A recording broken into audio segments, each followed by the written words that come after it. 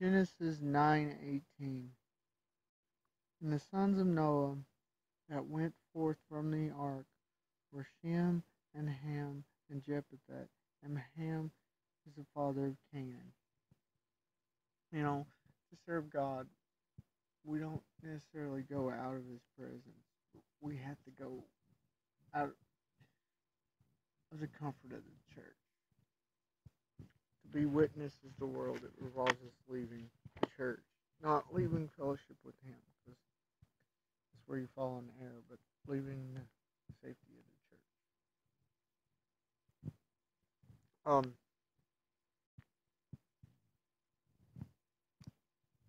Hosea chapter 10, 1 through 3.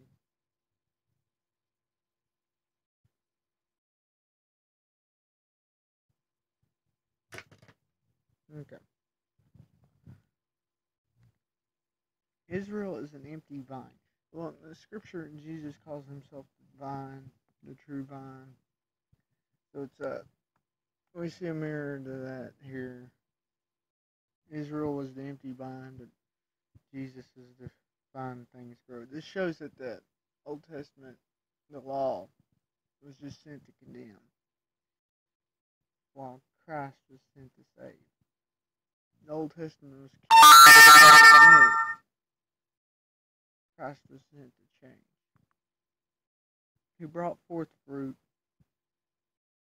unto himself according to the multitude of his fruit.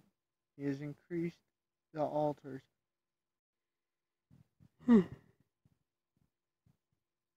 according to the goodness of his land. They have made godly images,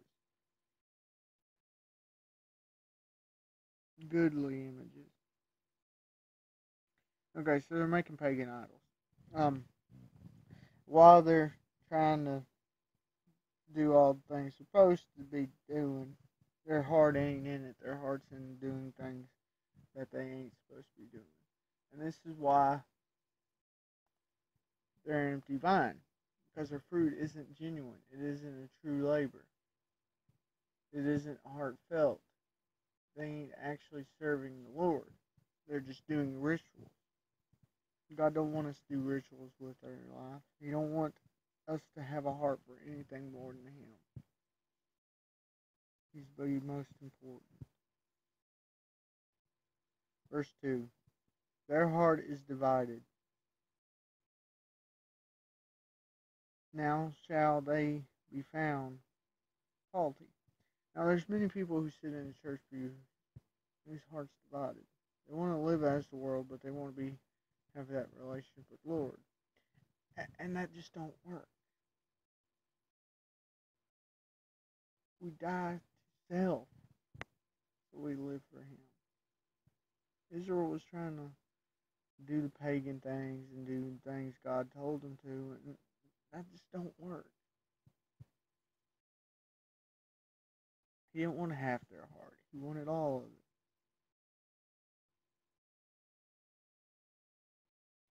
He shall break down their altars. He shall spoil their images. Now, this altars isn't necessarily a reference to just their pagan altars, because we see when the captivity came, the temple was destroyed. So it's most likely Hosea was prophesying here that this was a breakdown of any altar, even the four-horned altar inside the temple. Now, of course, there wasn't images, ungodly images in the temple, but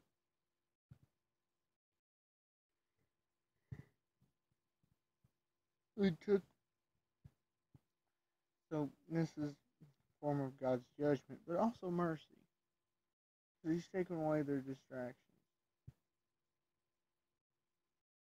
Sometimes God takes away our distractions as an act of mercy, so He don't have to pour out His wrath on us.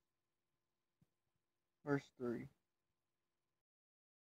For now they shall say, we have no king, because we feared not the Lord. What should a king do us? Okay, first off, they're saying we don't have leadership because we rejected the Lord. They're not turning to the Lord's leadership.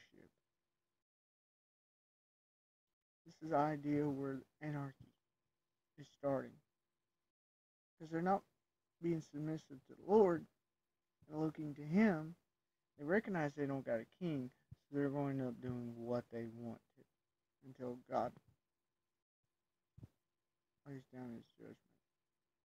And oftentimes, while we have people who are in charge of us, the world has people in charge of them. That's the way they live. Because there's no fear for the Lord. And we as Christians are to have a fear for the Lord.